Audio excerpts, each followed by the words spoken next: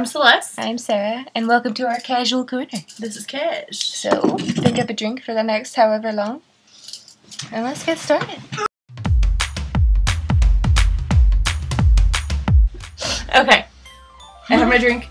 I'm ready to go. Drinks, yes. So, here on Cash, we pretty much are just gonna talk about whatever comes out of our Magic random magic hat. And let's see what today's topic is. By the way, we were making this based off, Sarah made this based off of a recipe, and it's actually supposed to be like an orange and then red. But, you know, we pretty much nailed that, so. Yeah. All red. Virtual clink. Yeah. Drinking the blood of our enemy. Okay. Delightful. Alrighty, pick a topic for today. Picking of said topics. Alright, first topic is movies one has not seen, or movies one has seen but the other has not. Ooh. So, Sarah, would you care to go first? I would. I think we were talking about this movie the other day, and it was Arsenic and Old Lace. Arsenic and Old Lace. Mm-hmm. Do explain. I don't think I've seen. Give me a second. Not very entertaining when I'm by myself. Waiting for the cohort. How you doing? No. I tried. Arsenic and Old Lace with Cary Grant. That's backwards to you, but you know. So in Arsenic and Old Lace, these two have gotten married. Okay. And he goes to his aunt's house, and his aunts basically entertain older gentlemen by drinks and everything. But the thing is that they poison their lonely compatriots. Because they've been, like, widowed or something like that, and they're like, okay. So they're like, yeah, we'll just give them a drink, just to send them off. And then you find out that this has happened many times. I think it's his cousin or his brother has this thing where he thinks he's Teddy Roosevelt. Okay. Mm-hmm. And then there's that. So Cary He Grant... doesn't want to be Teddy Roosevelt. Yeah. Cary Grant finds out that his aunts are doing this, basically. So, he starts freaking out, and then all of a sudden, later on in the movie, his psychotic brother comes back, kills a whole bunch of people, got a whole face redo, like face off, and it's just really good kind of thriller fun, actually. So, yeah. Alright. Mm-hmm. Sounds good. So, the movie that I pick, I don't know if you've seen it, and I don't have the movie on hand, so I can't be fancy okay. and show you. Sorry. But, I'm like, if I look at it, I'll be able to explain it. Gotcha. Now, I can't remember the names of the actors who were in it. They were kind of unknown actors at the time. You'll see their faces in, like, other movies and stuff, and you just be like, oh, wait, I've seen that guy somewhere. Right. But it's called Dead Girl. It's not like Gone Girl? No, it is not. It's so very far from Gone Girl. So, I saw this movie off of Netflix, and it had said that it was supposed to be about, like, these guys basically find a zombie who's, like, in this old abandoned asylum that nobody's been in for, like, 50 years, and the doors are rusted shut, right? So they're dicking around in there, and they somehow get the door open. It's okay. So they somehow get the door open, and when they go in, there's a table in the middle of this room, and it has a plastic sheet over it. And so they're like, okay, that's kind of weird. Whatever.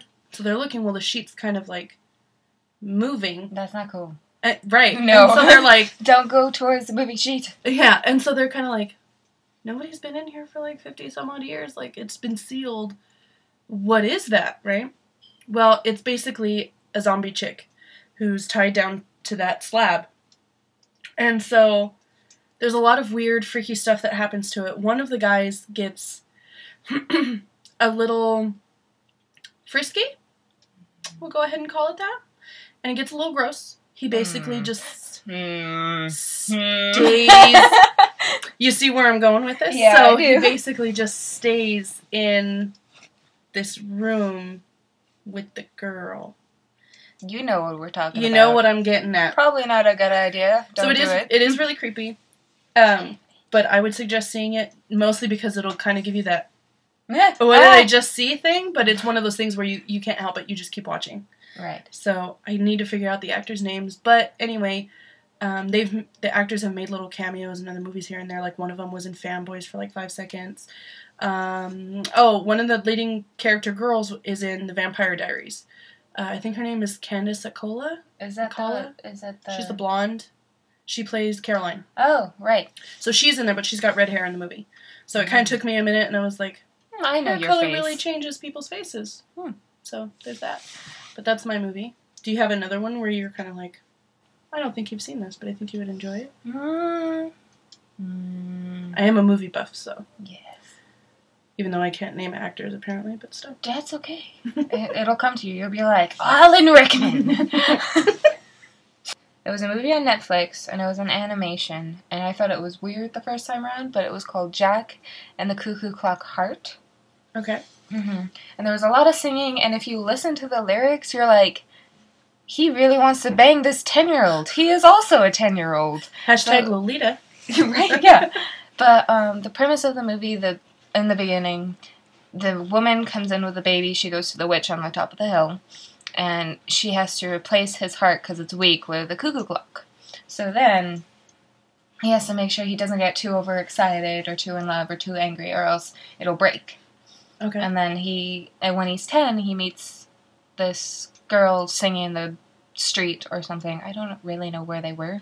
But then he sees this girl singing in the street, and then she goes away. Then he goes to boarding school and gets picked on. And then it's just this whole fantastic trip. Okay. Like, weird type trip. But trip still, nonetheless. Like, Okay. death is involved, and it's, like, following him on a train. And I'm like, I think that's Jack the Ripper, but I can't really tell.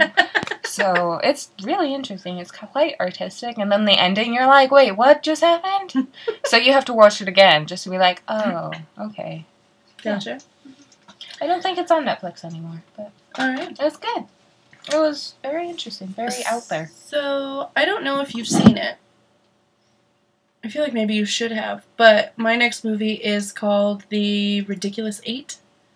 Netflix original movie. Adam Sandler. Did you see it? I did not see it. I looked at it and then went back to my binge of How I Met Your Mother. Gotcha. Yeah.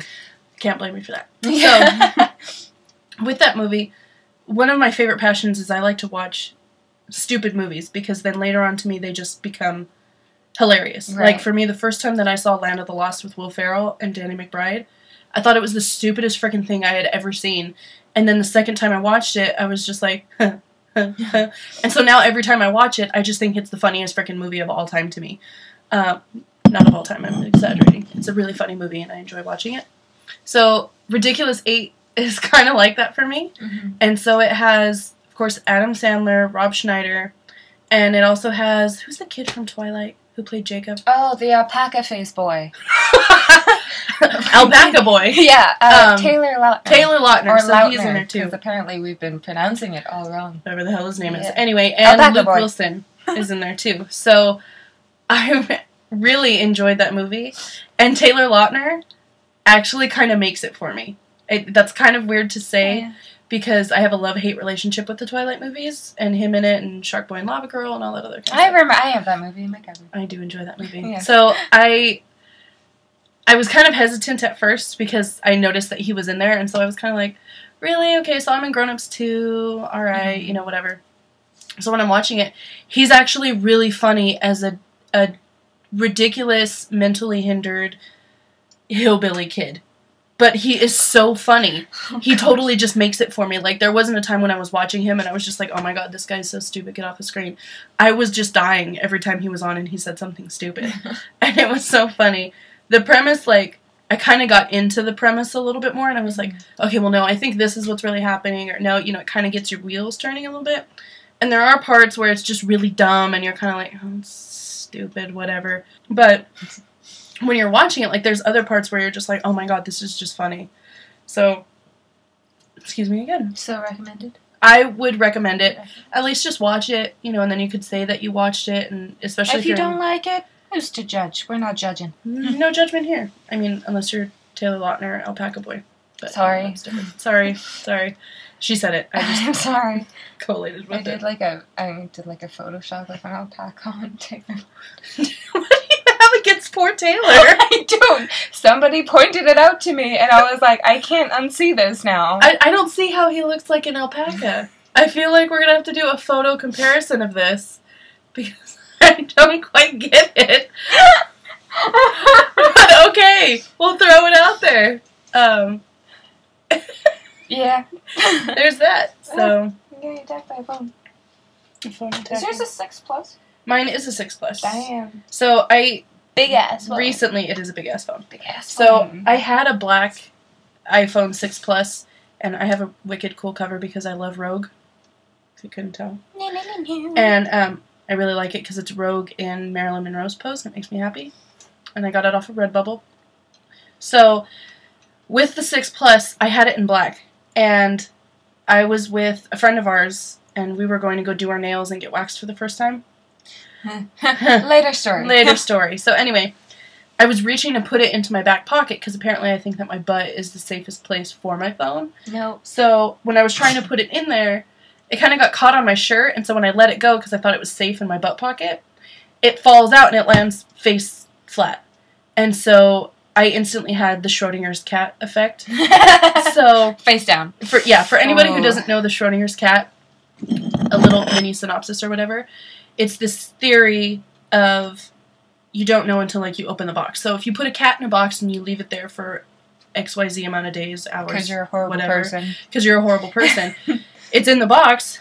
The cat is both alive and dead because you don't actually know it's in the box. So until you actually open the box, the cat is both alive and dead. So if you open the box and the cat's alive, cat's alive. If you open the box, cat's dead, cat's dead. But until that point, you just don't know.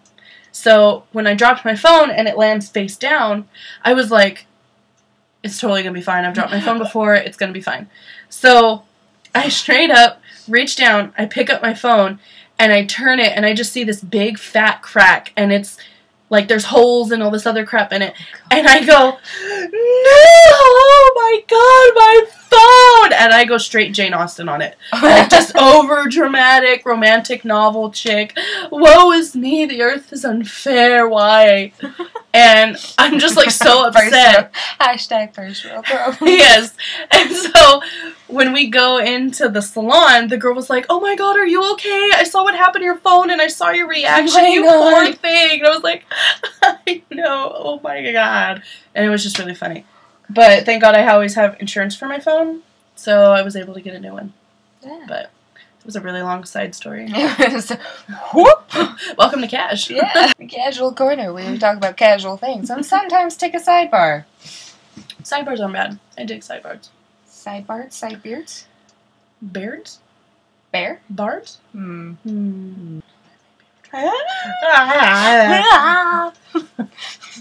Dude, what are you doing, my liberty? Okay. Alrighty, so after that little sidebar, here is our little outro. We just want to let you guys know that we will be posting solo videos since she lives way down the street, down a highway even. But yeah, we have our own little solo videos about what we're passionate about. I do art and painting, and Celeste here does baking and crocheting and Painting in movies and yeah, there you go. and watching of anime and comic books. So we'd be posting a few of that maybe once or twice a week, and then after a while we'll get together and choose out of our little magic hat here for our next Casual Corner topic. And if you like us, that's cool. If you don't like us, that's cool too. We're just here for your entertainment or your 15 minutes Of laziness. 15 minutes of laziness, or you don't know what else to do. So yeah, see you next time.